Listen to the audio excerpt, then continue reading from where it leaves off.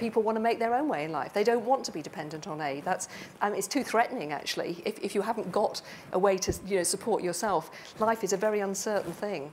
There certainly is bad aid. I mean, there's aid that just goes in and gets paid to a whole load of consultants from the country that's concerned, so the money just flows straight back out. No jobs are created, expats are brought in, whatever. There's aid going in without the proper controls on, so that it does get into people's hands in a corrupt way and is misspent on big white elephants. There's plenty of bad aid, but I think over the years we've learned quite a lot about what good aid is.